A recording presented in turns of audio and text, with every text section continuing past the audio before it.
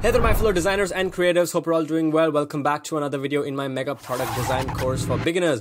In this video, we're going to learn everything there is to know about designing effective and good surveys. A lot of people who get started in product design underestimate what it takes to make a survey, and they make plenty of mistakes. And I've seen hundreds of surveys which make no sense and which are not created correctly. So in this video, I'm going to cover a lot of things that goes into making a good survey. I'm going to show you a lot of mistakes that people make as well. Okay, now before I get started, make sure to subscribe to the channel and leave a like on the video if you haven't done that already. Okay, let's get started. Now, the first thing I'm going to do is talk about the types of survey. I'm just going to move this over to the right side so we can focus on this. Okay, so if you want to send out a survey, you need to have an intent for sending out a survey. Why should you send out a survey? There are three main reasons. One is to identify a target audience. Second is to validate problems that you think you already know. And third is to identify problems. And this is in a situation where you don't know what the problems are and you want to know what the problems are. Okay, so these are three main things. Now I'm going to tell you where this falls into a design process a little bit later, but at an overall level, these are the three types of surveys that you want to do when you're doing UX research. Okay, now moving forward, let's try to understand the mistake 90% of the designers make. Now, 90% is a number that I just came up with randomly. Basically, I'm just trying to say that most of the designers make this mistake. I don't have any data to back up this 90%, so just don't quote me on this 90%. So the first mistake that people do is sending a survey instead of doing an interview. Now, a survey is to be sent only when you want to quickly collect certain set of information, and mostly it is quantitative information and nothing else. Now, what I'm saying is not the ground rule. There can be exceptions to what I'm saying, and you need to be smart enough as a designer to identify if it's better to do an interview to get the answers or it is better to do a survey. In some cases, survey is better. In some cases, interview is better. But from my general experience, I would recommend that you actually do an interview because you're going to encounter situations and questions and answers that you never thought you would need. Because when you're having a conversation with somebody, a lot of additional things comes up, and then you get to understand a lot more rather than just doing a survey, right? It may make sense to do a survey after an interview, but I would suggest you start with an interview. The next is sending survey to the wrong target audience. This is one of the biggest mistakes that I've seen people do, is that they come up with a problem statement, they define the target users, but they end up sending it to the wrong groups altogether, right? And this has a negative effect on this. Third thing is asking irrelevant questions in the survey. I've seen so many times that barely 2-3 questions out of a survey which has 15 questions make sense. The rest of the 13-14 questions don't make any sense at all, and it's gathering information that is not going to help you do anything. And the last thing, which is probably the most important, is sending a survey when there is no need. I've seen probably hundreds of case studies online and everybody talks about surveys. And when I see the case study, the first thing that comes to my mind is there was no need to do any survey at all. Like the answers were so obvious, the problem statement was so obvious, the question was so obvious. There was no need to do a survey at all, unless the objective of sending the survey is to validate. Right now, there's nothing wrong in validating, but it's a waste of time. Because in most of the cases, whatever assumptions and constraints you have are correct. Okay, so now that we understand this, let's try to understand the actual design process that you need to follow. Okay, so first of all, you have an idea of the core problem in mind, right? And I'm taking a small example over here, which is, let's say you have to design a virtual party platform or an experience for friends and family. Now, this is so vague. We don't really know what it is. We don't really know who we are solving for. It's just such a vague thing, right? Once you have some sort of an idea, you identify who the target audience is, right? So who are you actually designing it for? Now, we just can't say friends and family, right? Because there's a certain category of people we want to actually solve for in this family and in this friends, right? You can't solve for every family or every friend, right? Maybe you're solving it for people who stay very far away from each other, right? Who live in, let's say, different countries, who live in different time zones, right? Or it could be any sort of user group over there, right? So you need to take some time to figure out who you actually want to solve for and be very, very clear and specific about it. Once you have that, you go ahead and identify problems. You have your target audience, and then you go ahead and identify what are the current problems that these people face. What is the current behavior like? Can we optimize this behavior, right? You ask all of these questions and try to identify problems that you think you want to solve. Once you have a list of problems, you go ahead and identify solutions to it. To solve each of the problems, what are the solutions that I can come up with? Now, the thing here to understand is if you make a mistake in identifying the target audience and you send questions to the wrong target audience, you're going to get wrong answers, which is basically going to identify wrong problems. And when you identify wrong problems, you're going to go ahead and identify wrong solutions, right? And this becomes this whole loop. And in the end, your case study or project goes for a toss. Right? Now, another thing that I want to mention, which I didn't mention over here, is I'm going to add this, make this the fourth point, is blindly believing in from the answers in the survey. I've seen everybody do this, that the moment they see something from the survey, they take it without thinking more about it. They don't understand, why did somebody say this? Is this actually a real problem, right? And sometimes people send it to just 5 people and make tons and tons of assumptions around it, right? Sending a survey to 5 people and getting answers for them doesn't prove anything. Yes, you do get some information, but you have to take that information and think about it and decide if you want to trust that information or not, right? So what I'm trying to say is when you get answers, think about it a little bit more and don't blindly believe it. Okay. So once you have this, let's try to see where surveys fit into this. So the first place where you can put a survey is sending a survey to identify behaviors and users, right? The objective over here is to identify who you want to send this survey to. So in this case, what you would do is you would send it to a large group of people, a family and friends, and you try to get answers from all of them and see what do they do in order to connect with their family and friends on a regular basis. How do they stay in touch, right? That is the objective. And you're going to get all sorts of answers. And out of that, you decide, okay, fine, I want to sort of tackle this problem, or I want to sort of target this target audience, right? You identify who you want to solve for, because the objective here is to identify behaviors, and through that you can understand, okay, I want to solve this for old people, for example, or I want to solve this for people who are students, or I want to solve this for students who are living abroad away from their families, right? You want to identify who you want to solve for. Once you define that target audience, you can then go ahead and send out a survey for 2 different use cases. Now, before I get into this, what I want you to understand is that you don't have to send 3 surveys. You just may have to send only 1 survey.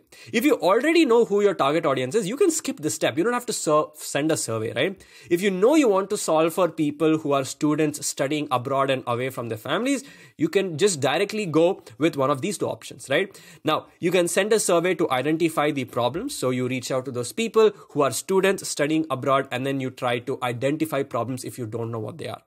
And if you think you already know, let's say you yourself are a student who's living away from your family and you're trying to solve a problem for yourself, you already know a list of problems, right? And you may want to validate it. So you send it out to a bunch of your other friends or classmates or whatever and try to validate what you think are problems. Right? So that's the difference between identifying problems and validating problems, right? The intent over here is to identify problems. The intent over here is to validate problems. Because if you don't know what the intent is, you will not be able to draft the right question. So it's very important you understand the intent so that you can then draft the right questions.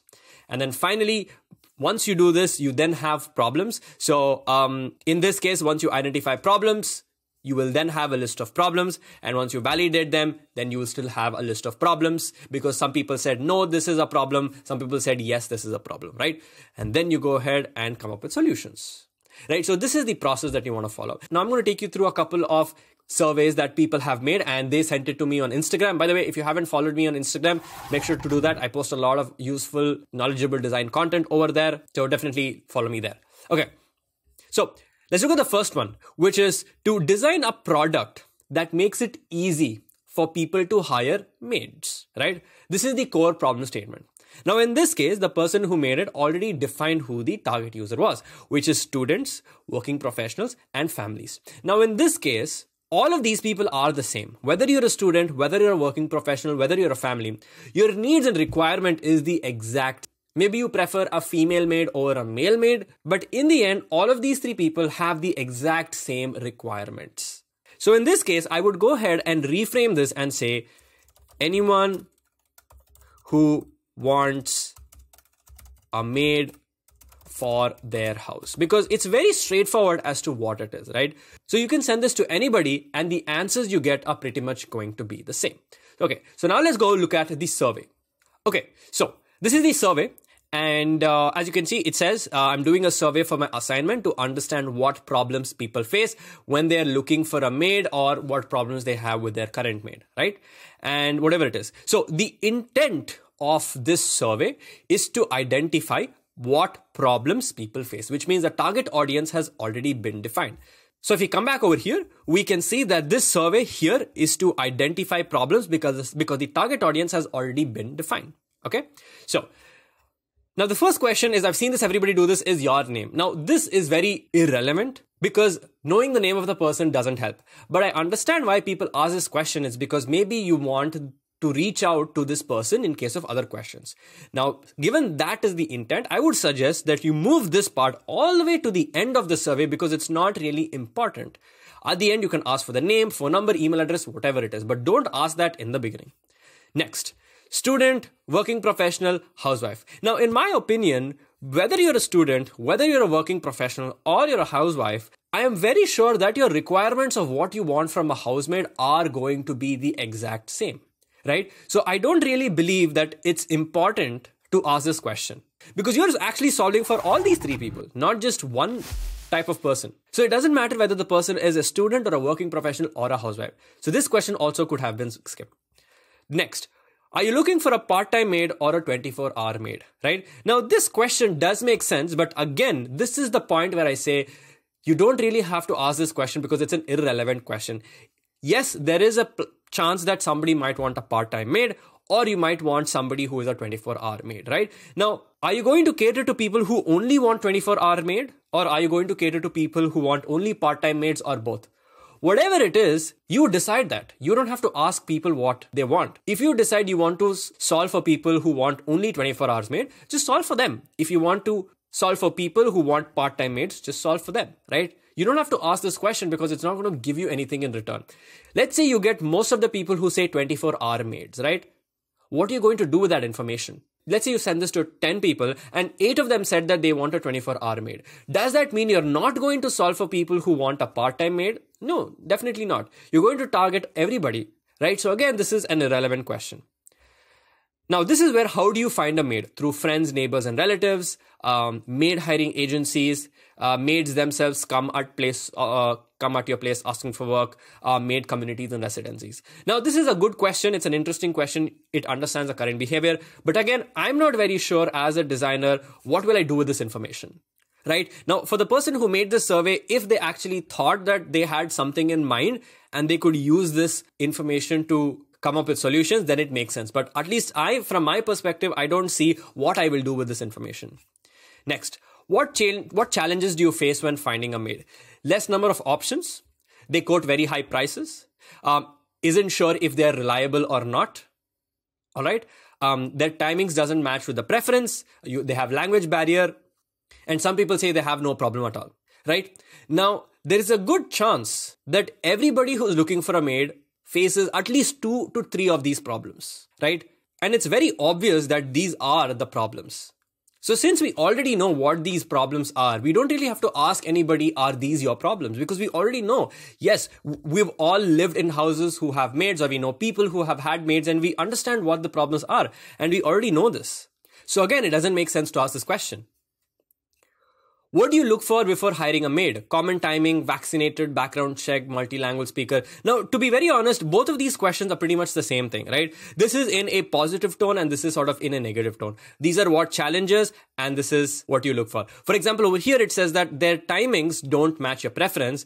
And here they say what you look for in hiring a maid, which is common timing, right? Both of these are pretty much the exact same thing. So again, this is a repeated question, but just framed in a different way. And finally, how frequently do you require a maid, right? How does it matter to the designer? Because yes, some people might want it daily. Some people might want on alternate days. Some people might want on weekends. People might want it at a different time, right? But as a designer, how does it help you make a decision? Because in the end, deciding daily versus alternate versus weekdays is sort of taken care of by the conversation between the person who wants to hire a maid and the maid themselves, right? Now, if you are thinking of putting some sort of a filter in your app, that's okay. You can put that filter. So people can search for only maids who are available on a daily basis. It's very obvious. You're not trying to compare daily versus alternate days versus weekends because there is a use case for all of them. Finally, what activities do you require a maid for? Brooming, mopping, dishwashing, clothes washing, dusting, cooking. Yes, people want for all of these. What is the point of asking this question? We already know what people want maids for. And we already know what the answers are. Some people are going to say cooking. Some people are going to combine a couple of them. Some people are going to tick all of them, right? So again, what are you going to do with that information? You already know what the answer is. And finally, how many maids do you have for all of these activities marked about? Again, so you have 1, 2, 3. Now, I'm not sure what is the intent of asking this question. Beat 1, beat 2, beat 3. How does it really matter? Can you please elaborate on the reason why you have multiple maids instead of only one? This seems like a question that is worth asking, but I'm not really sure what answers you will get from it. Finally, what problems do you face with your current or previous maid? Again, same of these things. Steals, comes late, works inefficiently, frequent leaves, language barrier, etc. Right? We know that these are the problems that already exist. These problems are very obvious to the user. Right? If your maid is on leave for 1 or couple of days, how do you manage chores? Manage yourself. The maid sends somebody else for a period of time. You search for another maid, right? Again, these are behaviors that we already know. What are you going to do with this information? How is this information going to help you identify problems or going to help you come up with even solutions, right? These are things we already know. Do you take a trial service for appointing a maid? Now, typically the answer is no. Typically, it's no, right? But what if it was yes? What are you going to do with that information? What if 10 people say yes and 5 people say no? How is that going to impact your decisions? Some people take trial, some people don't, right? So if you are designing your app and you want to come up with this system where you want to do some sort of a free trial, do it. People are more than happy to take the free trial. Why do you have to ask this question? If you think it makes sense to have a free trial, do it. Which user is going to say no for a free trial? Right? Again here, so if you have any spare time of 15-20 minutes, ask for a conversation for deep insights, social media, all of that stuff, right? So obviously keep all those things for the end. So if you see over here, the most important thing that I'm trying to say is if you go back to Figma, right? And I come here to the main things over here. One is we can see that first of all, there was no need to send a survey because all the answers and questions and observations were very straightforward. Right? Asking irrelevant questions in the survey, we already knew the answers to so many of the questions and we knew what they were. So these two were the main big problems, right? So ideally, this person could have started solving the problem without sending any sort of a survey because they already had a list of requirements that they had mentioned in the survey. And when I say requirements, they knew things about what are the various types of problems when they have the current maid or when they're trying to find maids, what activities they need, how frequently they maid. They had all the right information themselves already and there was no need to do a survey. Okay, so now let's go into another one. So let's come back over here and I'm going to look at this one, which is to design a product that makes it easy and safe for women to find roommates, right? This is the core problem. Now, then you have to identify users, which is single women who are currently working or studying, like who are single women who are living alone or maybe probably with another roommate or whatever it is and are working and currently studying. And you want to design a product that makes it easy and safe for women to find roommates. So here again, we know what the target audiences are. And all we have to do now is to identify problems if the problems have not yet been identified. Okay, so let's look at that. Okay, so let's get started. Again, name, age. Do you have a roommate? Yes or no? So name, of course, I already covered all this. Age, again, why does this matter, right? Because if you end up sending this survey to like 10 of your friends and all of them belong to, let's say, your age of, let's say, 20 to 25, for example, does that mean you're not going to solve for women who are above 25 years? What is the objective of finding this, right? In the end, you want to solve for people, or in this case, women who are looking for roommates, right? And it's very obvious that a woman would only look for a woman roommate if she's thinking about safety, right? It's very obvious. Now, do you have a roommate? Why does this make sense? Because you have already decided that you want to solve for women who want roommates, right? You know they are the target audience. So this comes back to my list of problems here, which is asking irrelevant questions or sending the survey to the wrong target audience, right? Because if you already decided you want to send it to women who want roommates, this question doesn't really make sense. Why do you want a roommate, right? Again, this question is irrelevant. People want a roommate because people want a roommate, right? Anybody who's going to be using the app are women who want to find a roommate. So it doesn't matter what their intent is. There can be 100 reasons why somebody wants a roommate. That's not important to us. What factors influence when you of your choice when you pick a roommate, right? Now this makes a lot of sense, right? So what you can do is you can have a list of options and you can let users pick from that. Now, doing that again is unnecessary. If you're a woman who is designing this product, you pretty much know top 5 things that influence your decision, right? You may know 5, but maybe there could be more. So if the intent of this question is to identify all the factors, then it makes sense to ask this question, right? Do you prefer a roommate based on gender? Right? Now, this question again is a part of what factors influence. Gender is also one of the criteria over here. So this question is again irrelevant. How do you usually try and find a roommate? This is probably one of the most important questions, or the most sensible question that I would ask, because it's important to understand the current behavior of users. Now, the problem with this question is that it may or may not give answers that you can actually use. It may not give you actionable answers. Now, it's worth giving a shot. It's worth asking this question, but it may not be fruitful. Okay. What makes you safe about a person you are living with? Again, this question is very similar to influence and gender, because I'm sure that if safety is considered, then that is going to influence the choice of picking a roommate, right? So all of these 3 questions, gender, factors, and what makes you feel safe, are pretty much the same thing. What do you look for in a person as a roommate? This question is a little vague. I'm not sure what that means, but anyway, let's move forward. If you already have a roommate, what made you settle down with them? Again, this again is the same thing as what factors influence you when you pick a roommate. Because if you already have a roommate, then you probably ensure that they met all the categories. Maybe they should match your age. Maybe if you're a vegetarian, they should also be a vegetarian. Maybe if you're a student, they should also be a student.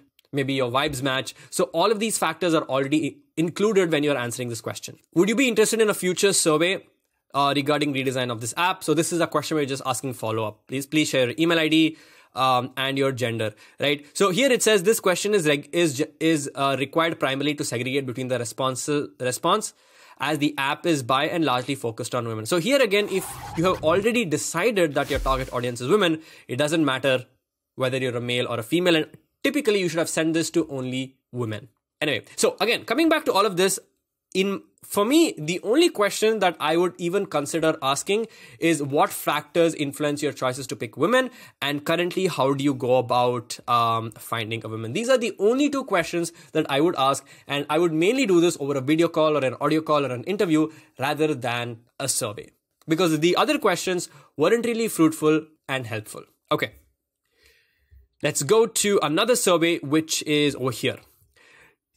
To understand how people use Medium. Now, Medium is a platform where you can write articles and you can read articles.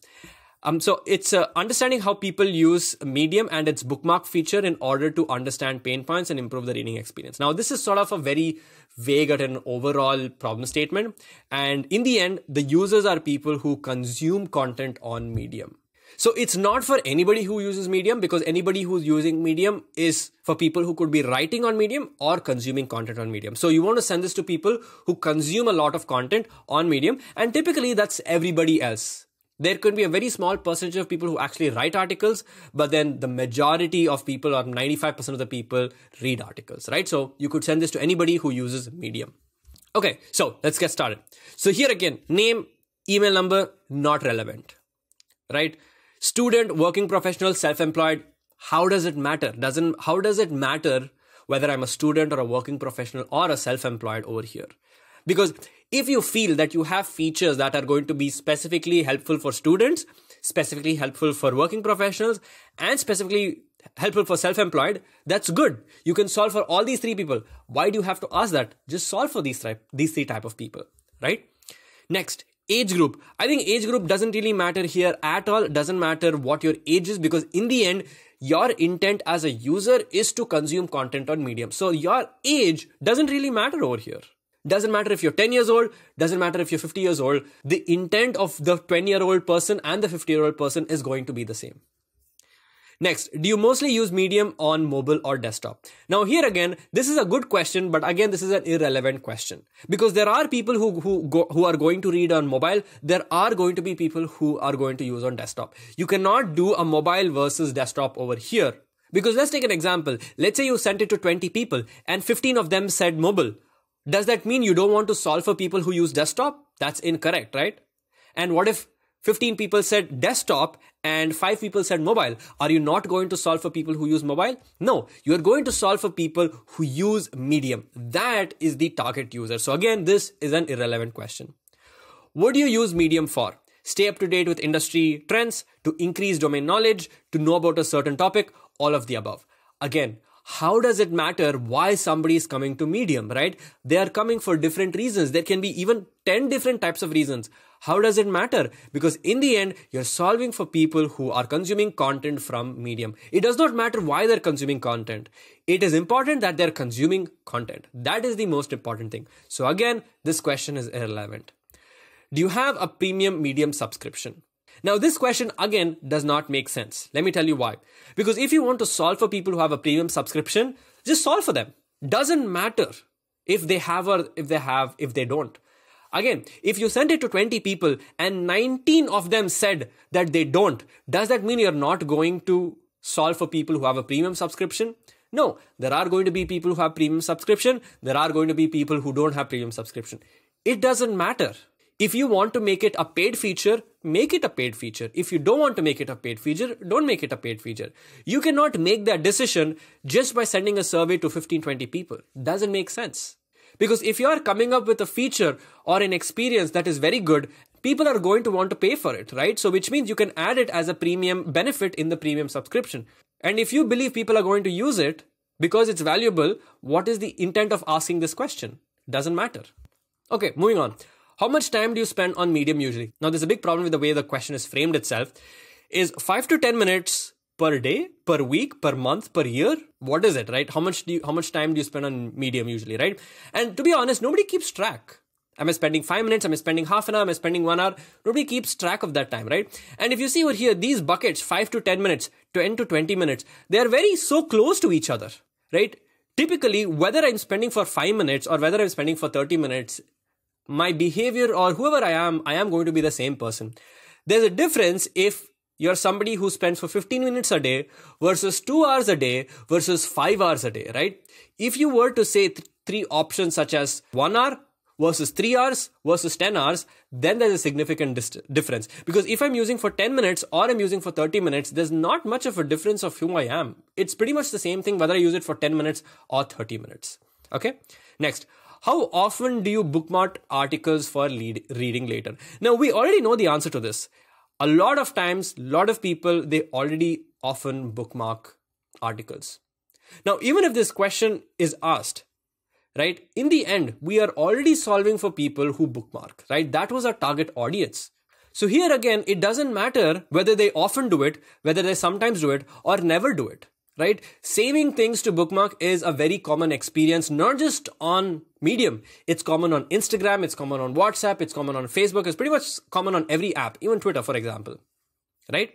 How many bookmarks have you saved in your reading list on Medium? Here again, 10 articles, 10 to 30 articles, 30 to 50 articles, more than 50 articles. Again, this question is so relevant. How does it matter how many I've saved? Because if you're designing a feature, it's going to help me even if I've saved 100 articles, even if I've saved 2 articles, right? That feature is going to be useful for anybody irrespective of how many articles they have saved. So here again, this question is irrelevant. How often do you check your bookmarks? Very often, sometimes rarely. Here again, there might be people who check it very often. There might be people who check it sometimes. There might be people who check it rarely, right? So let's say you sent it to 9 people and 3 of them said very often, 3 of them said sometimes, and 3 of them said rarely. What are you going to do with that information? Right? Because the intent of the user here is to consume content on Medium, right? That is the intent. It doesn't matter how often they check their bookmarks, right? Next, on a scale of 1 to 5, how hard or easy do you feel it is to find the relevant article, right? Again here, irrelevant question. Because for some people, yes, it might be easy. For some people, it might be very hard, right? And obviously, you're pretty much going to be solving for people who find it hard or very hard, right? You're going to be solving for people who fall in the 4 to 5 category range.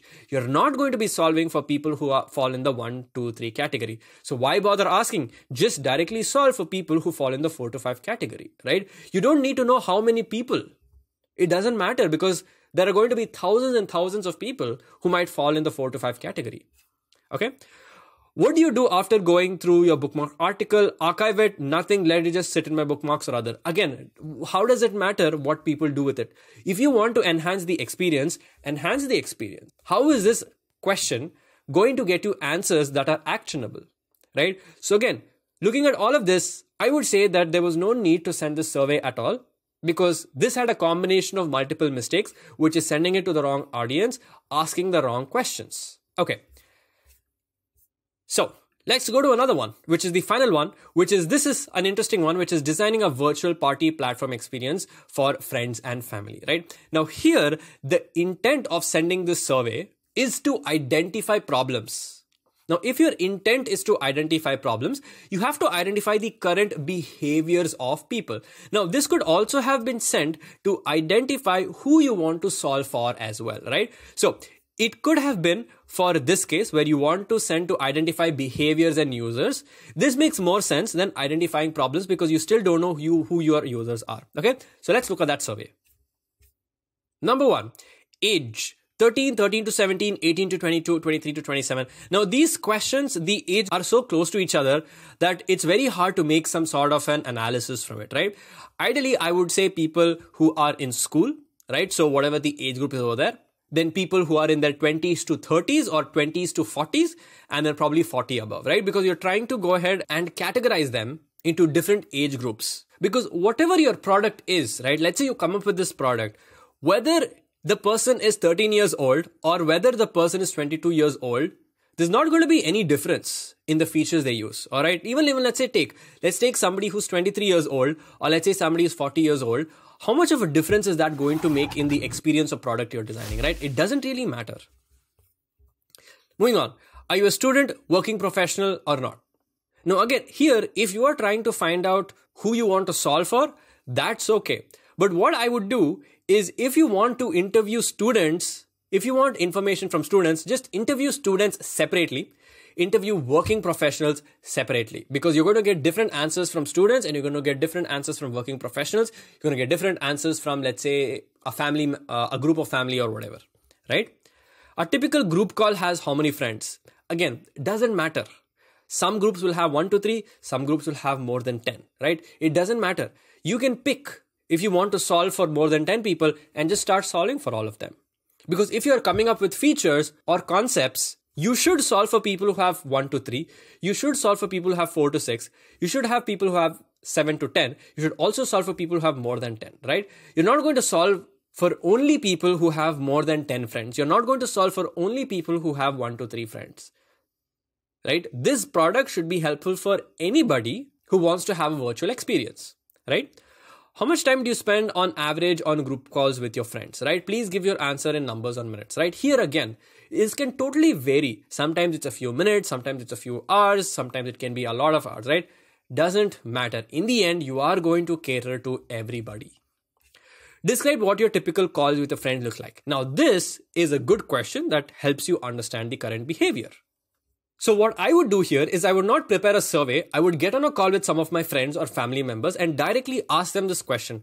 How does your typical group call work like? And they are going to start giving me so much information. I'm going to start noting them down, right?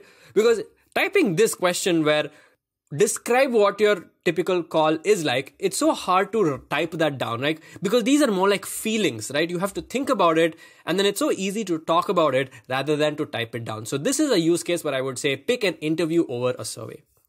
Then, how frequently do you connect with your friends over a group call? Again, every day, 5 to 6 times a week, 3 to 4 times a week, 1 to 2 times a month.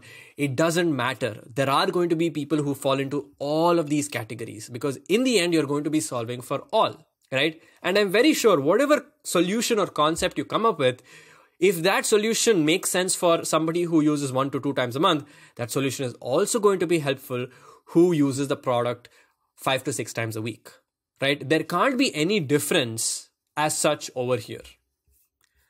How frequently do you engage with your family to do fun activities like watching movies? Here again, people might fall into different categories. So what are you going to do with that information, right?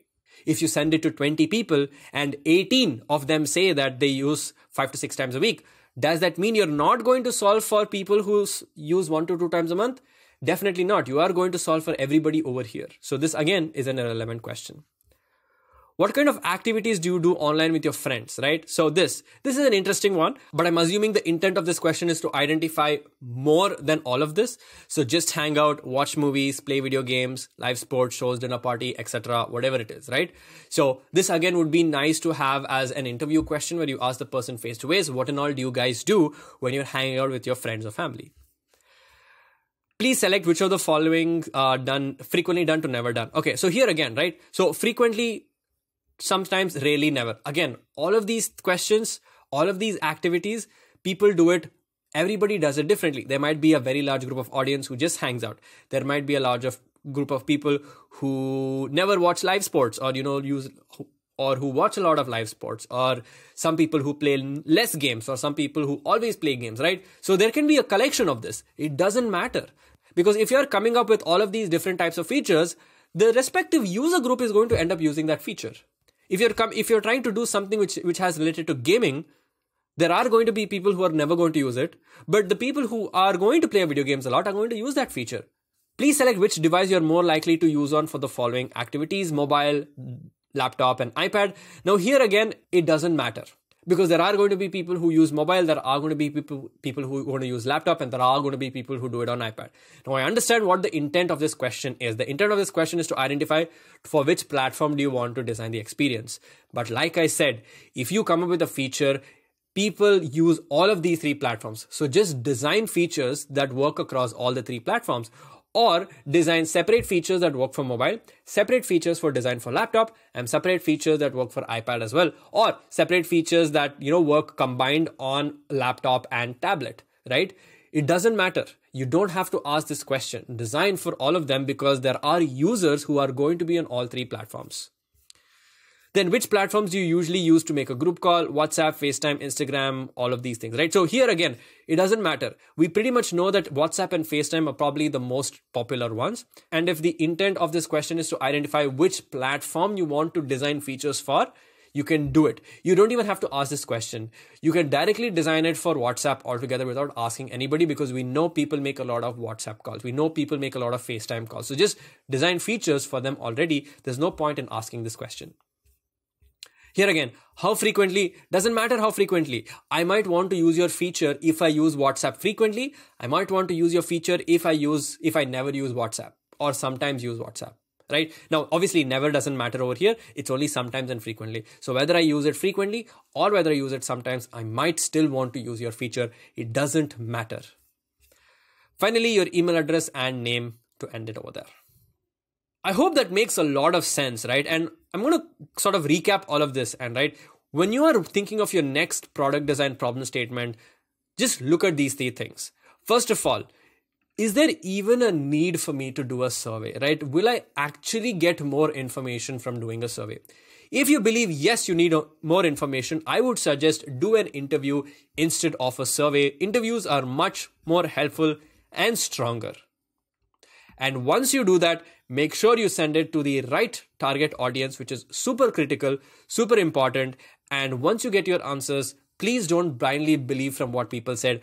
Think about it, discuss with other people. They could be your mentors, they could be your designers, whatever it is, and don't blindly believe what people say, right? And of course, you will end up asking irrelevant questions in a survey, but when you're having a one-on-one interview with someone, you are typically not going to ask irrelevant questions. You are going to ask questions that make a lot of sense, right? So that's pretty much it for this video, guys. Thank you guys so much for watching. Hope you guys really enjoyed it. If you did, let me know in the comment sections down below. Make sure to leave a like and subscribe to the channel for more amazing, awesome content. And I'll see you guys in my next video. So till then, take care and bye-bye.